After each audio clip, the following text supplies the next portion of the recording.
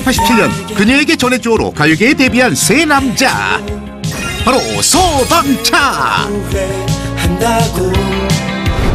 파격적인 댄스로 가요계 센세이션을 일으킨 원조 아이돌이었는데, 스탠드 마이크를 활용한 퍼포먼스로 무대를 장악하는 것은 물론이요,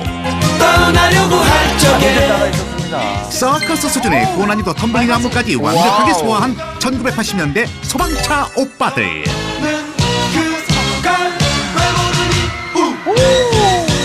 소방차가 유행시킨 게 굉장히 많습니다. 많아요.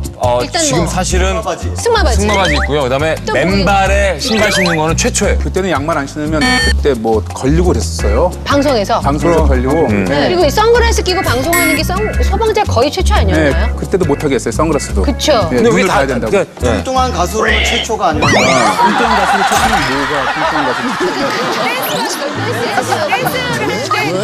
처음이었잖아. 정한 씨 때문에 그때 당시 대한민국에 이런 얘기가 계속 돌았었어요. 뚱뚱하면 춤 잘 춘다. 진짜로. 그런 얘기가 막 돌았었어. 어느 분이 우리 그래서 팬들이 직접 물어봤다. 하루에 삼겹살을 한 근 정도 먹는다는데 그게 사실인지 알고 싶은데요. 아닌데요?